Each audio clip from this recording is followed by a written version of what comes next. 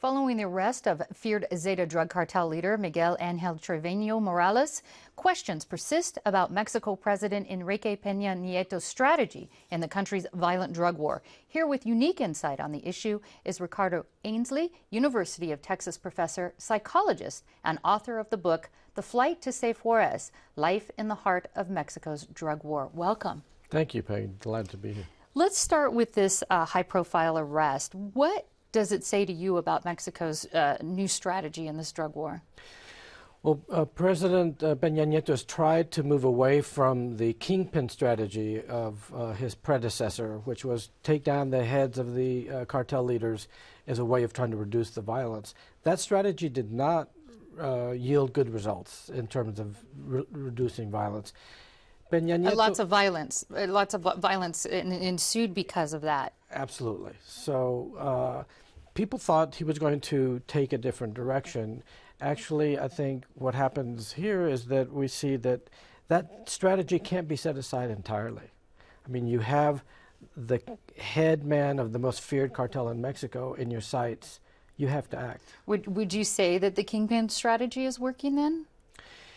I'd say that the kingpin strategy is unavoidable, at least in part. The problem is that there are other issues that doesn't take care of. These cartels are actually groups of organized crime groups, and you take down one person and there's 5, 10 people wanting to take that slot.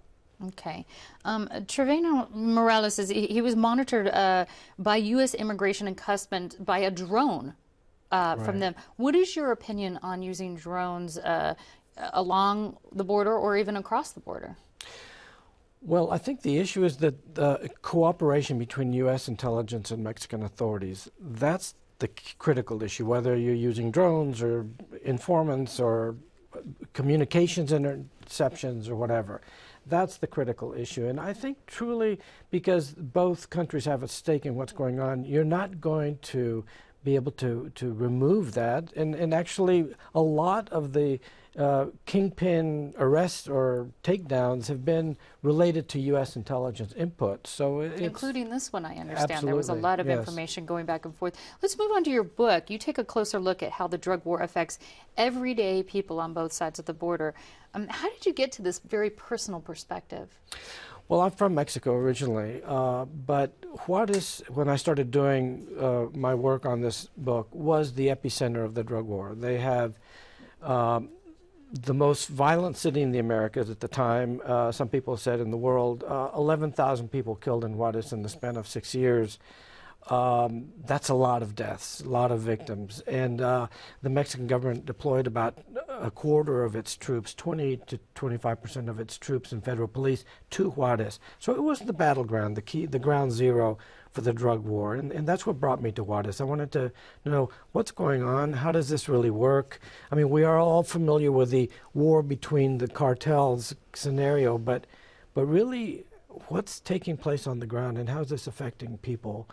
And specifically, you were looking at human rights activists, right? The mistress of somebody in the drug cartel. You got to some very specific people. Right. The 4 main characters in the book are the mayor of Juarez at the time, a human rights activist who was under constant death threats, as was the mayor, I might say, the mistress of a mid-level cartel, Juarez cartel operative. He moved about 50 to 70 kilos of cocaine every 2 weeks across the border.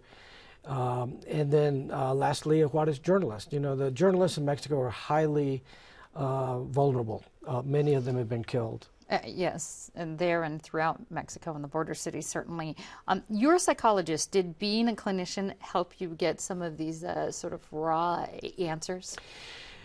You know, I think because I do see patients on a regular basis, I think that style of engaging people, especially when you're not just in and out, but you come repeatedly. It took me about 2 years of going into Juarez on a regular basis to kind of develop relationships. I think that opened up a lot of doors. Okay, and I want to let people know they can hear a lot more from you.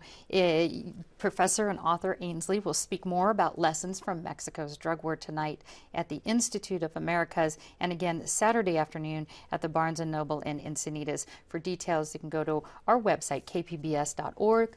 Ricardo Ainsley, thanks so much for talking with us. Thank you, Peggy. It was a pleasure.